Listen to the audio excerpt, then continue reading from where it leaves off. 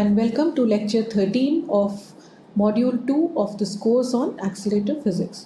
In today's lecture, we learn about the radio frequency quadrupole or the RFQ, which is a type of linear accelerator which is used particularly at low velocities.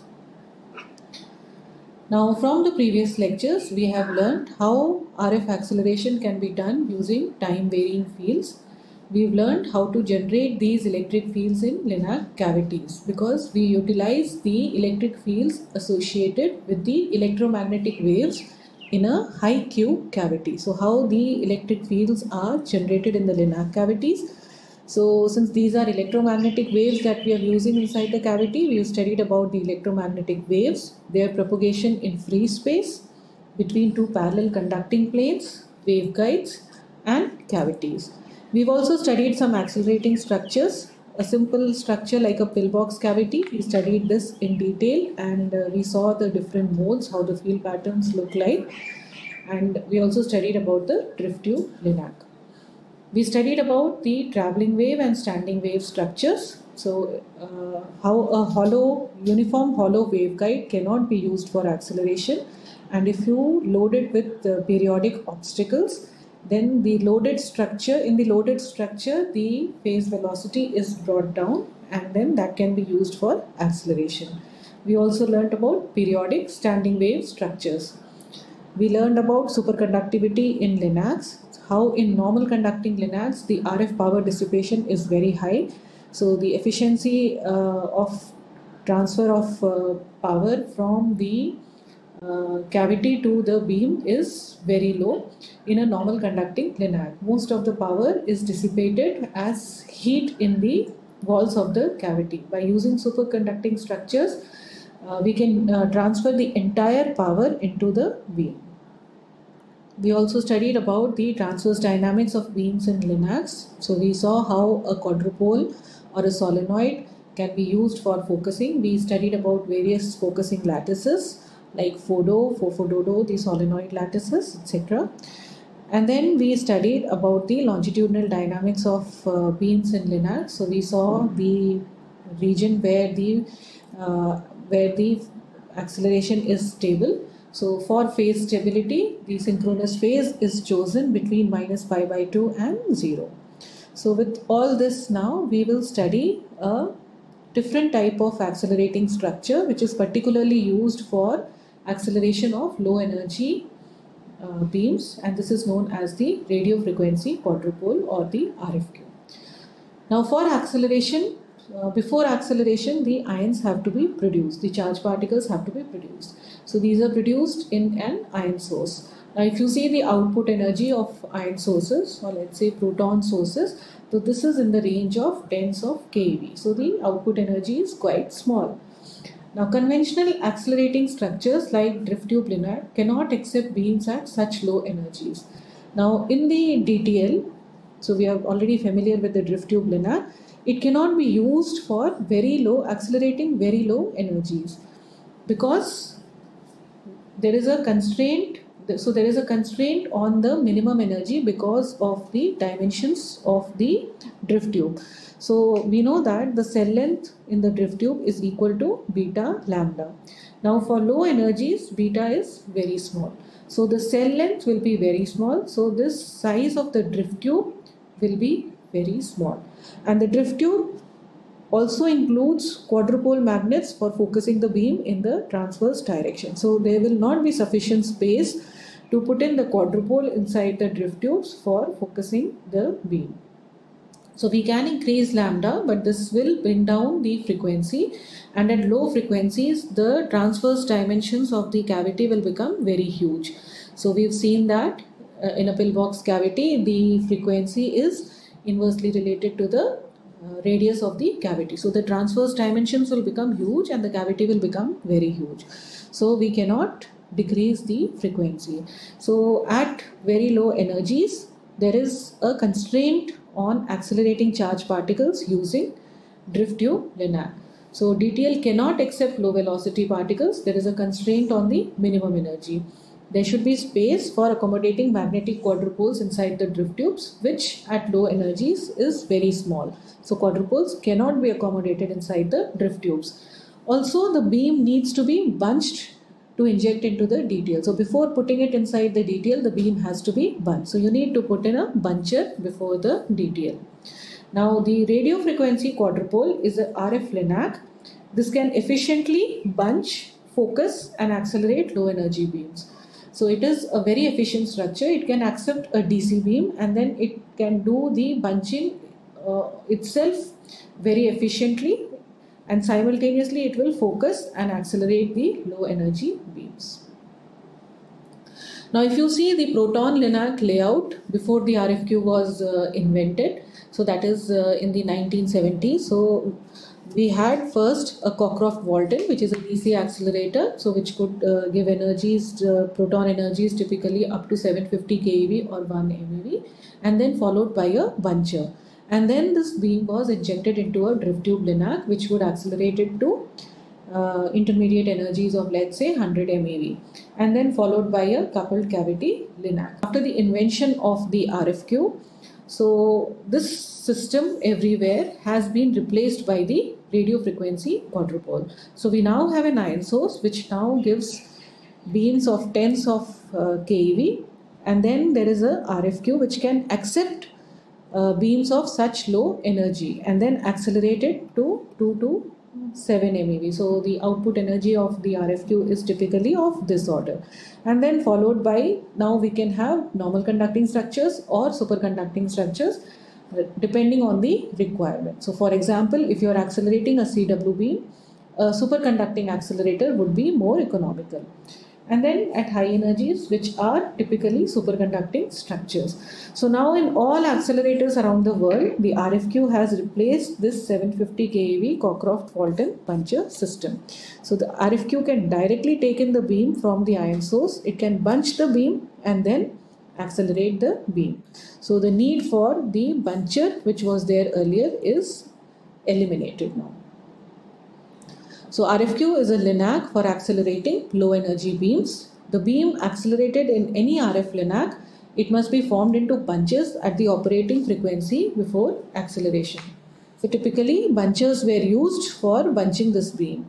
In conventional bunchers, which is simply a cavity followed by a drift space, 30 to 50% of the beam is lost.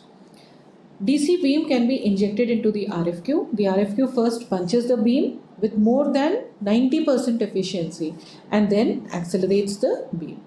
The beam is focused in the RFQ using electric quadrupoles.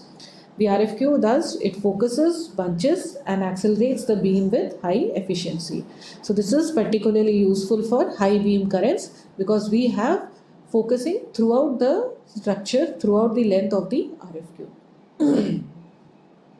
Now let's see the working principle of the RFQ. So in the RFQ we have 4 electrodes as shown in the figure here, which are arranged in a quadrupolar manner. So these electrodes here, they are arranged in a quadrupolar manner. So 4 long electrodes are arranged in a quadrupolar fashion, and to these electrodes voltages of opposite polarity is applied to the alternate electrodes. These electrodes are known as vanes. So if both the horizontal electrodes or vanes are at a potential of minus V0 by 2, the vertical vanes will be at a potential of plus V0 by 2. So this is like an electric quadrupole. So for such a system, the electric fields will be like this. So you have an electric field starting from the positive electrode going to the negative electrode. So the electric field lines are shown here. So this is like a quadrupolar field. So we have already studied the focusing in a electric quadrupole. So here we see that the force due to electric field is proportional to the electric field. So this type of polarity of the voltage will produce focusing in the y direction and defocusing in the x direction. Now the beam, as the beam goes through it, so at this location the beam experiences focusing in the y direction and defocusing in the x direction. Now let's say if these voltages vary sinusoidally with time. So these voltages are now varying sinusoidally with time. The voltage applied here, this is varying sinusoidally with time. That is, the voltage changes polarity after time t by 2. So after time t by 2, the voltage changes polarity.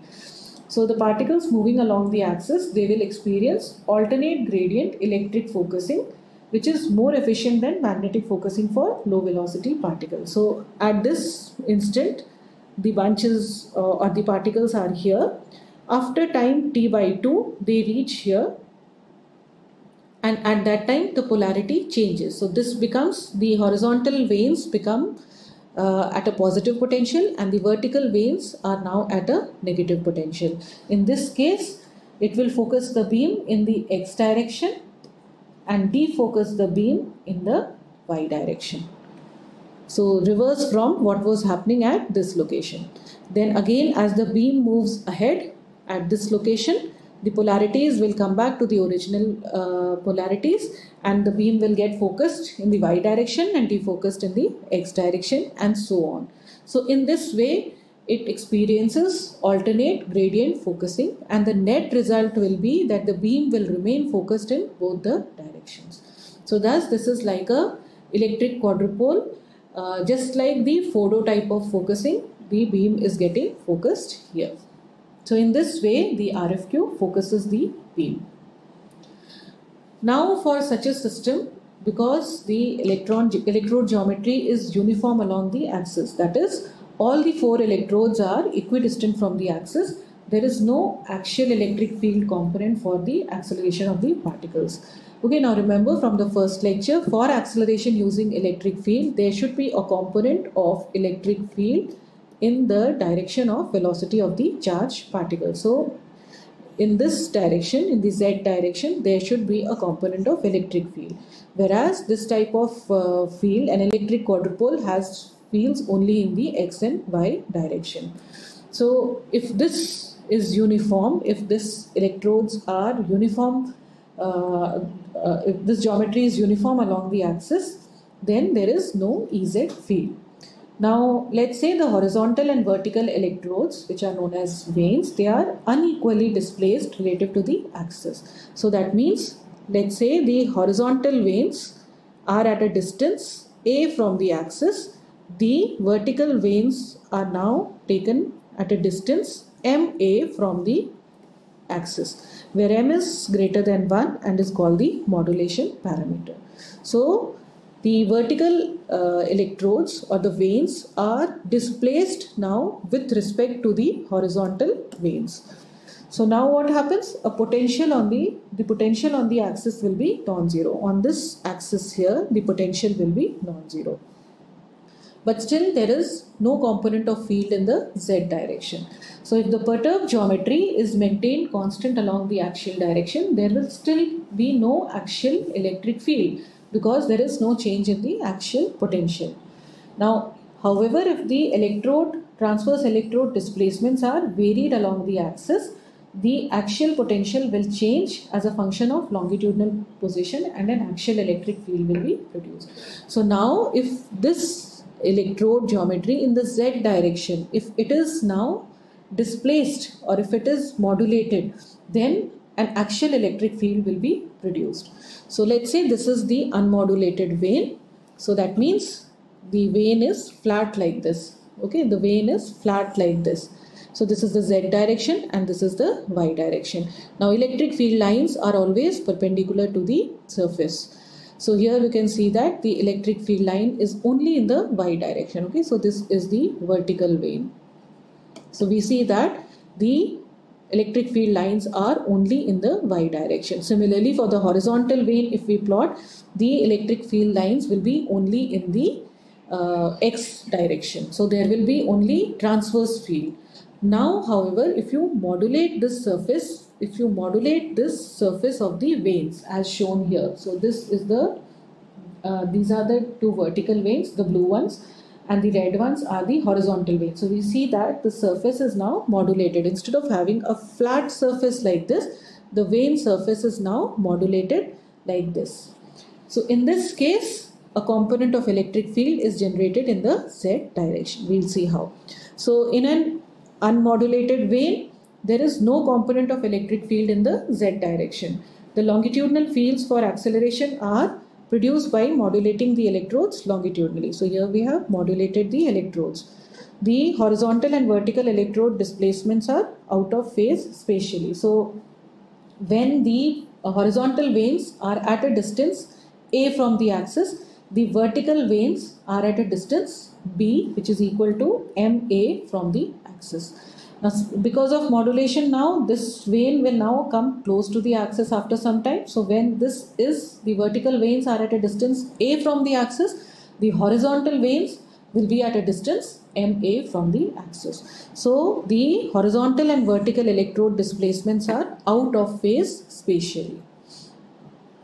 So now we see that how due to modulation electric field is produced. So this is the surface of the vein, which is now modulated like this. So earlier it was flat like this. Now it has been modulated like this. So when it was flat like this, the electric field was all in this direction, that is in the x direction. Okay, now after modulation, since the electric field lines still have to be perpendicular to the surface of the vein, so we have electric field lines like this. So you see that you will get a component of electric field now in the z direction also. So there will be a component of electric field in the x direction and a component of electric field in the z direction as well. So by introducing the modulations in the electrodes, a part of the original transverse field is deviated into the longitudinal direction. So originally the field was all in the transverse direction when there was no modulation, and now with modulation we have, because the electric field lines still have to be perpendicular to this surface, so now we have a component of electric field along the z direction in addition to that in the transverse direction. So thus we have been able to generate a component of electric field in the direction of velocity of the charged particle, which is required for acceleration. Now let's see how the veins are modulated in the RFQ. So these blue ones are the vertical veins and the red ones are the horizontal veins.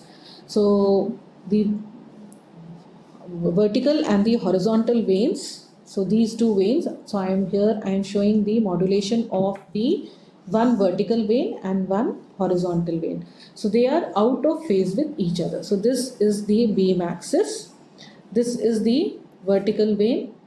So this is the modulation of the vertical vein, and this is the horizontal vein, this vein, and this is the modulation of the horizontal vein.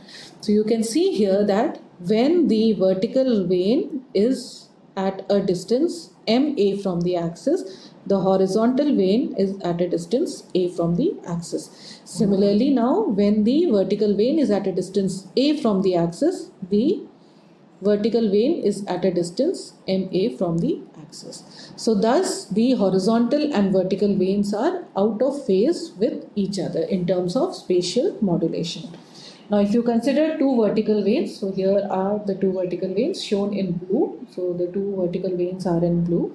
So when the top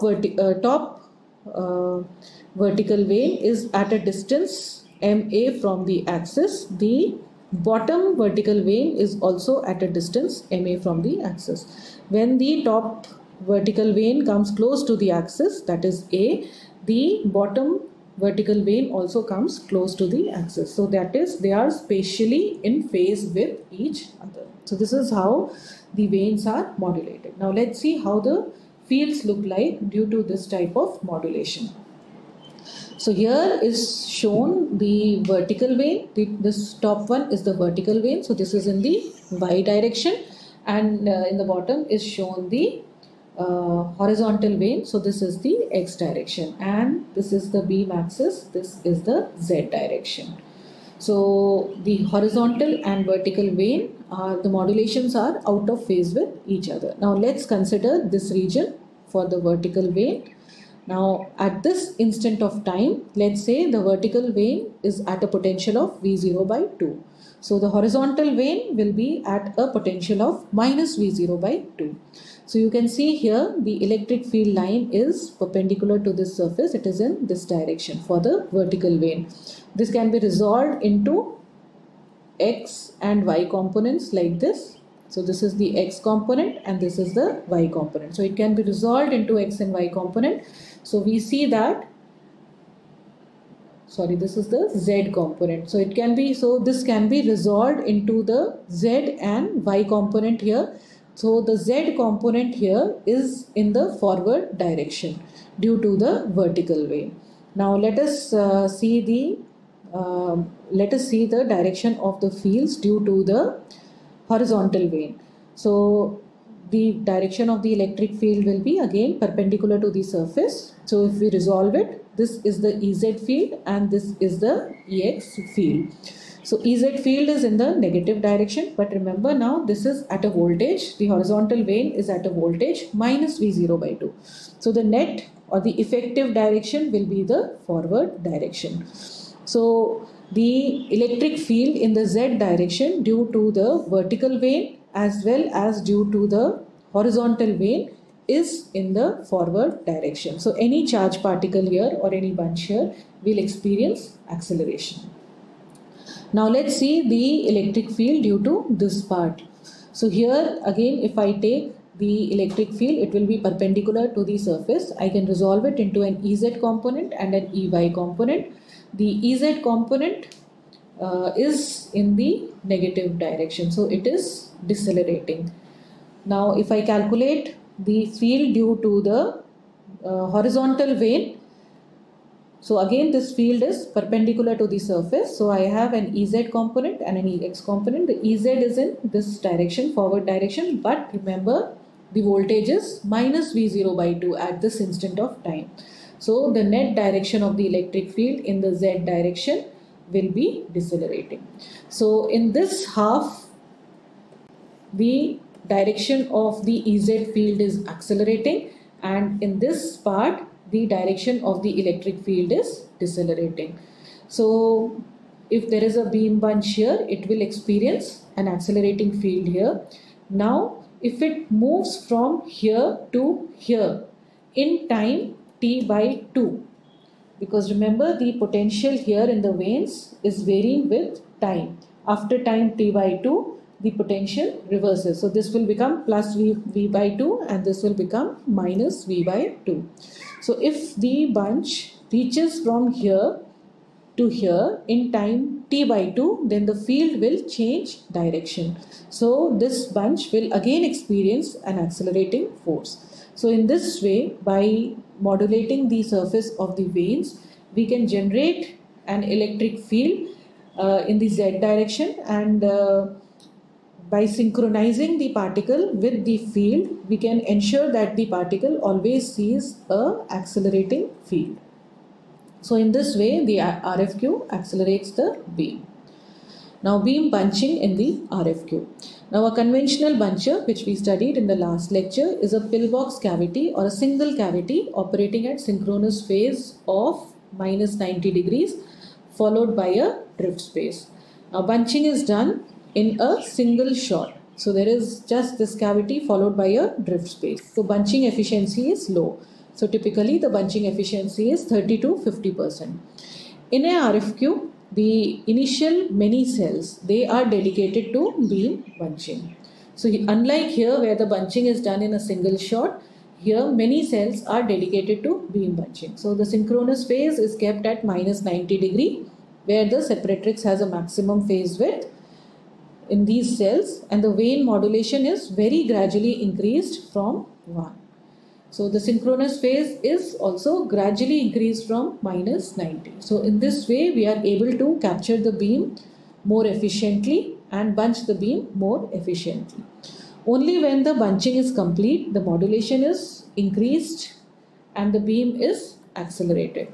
So beam capture and bunching efficiency in this case is more than 90%. So RFQ is the only RF linac that can accept a DC beam. In all other RF linacs, you have to first bunch the beam and then inject it into the linac. Whereas in the RFQ, you can inject a DC beam, the RFQ itself will bunch the beam. So this is the RFQ. So this is the quadrupolar field due to the 4 vanes, and you can see the modulation which produces an electric field in the Z direction, due to which the beam gets accelerated. So this is again some pictures of the RFQ. So this is showing 1/4 of the RFQ. These are 2 vanes, and here you can see the modulations on the vanes.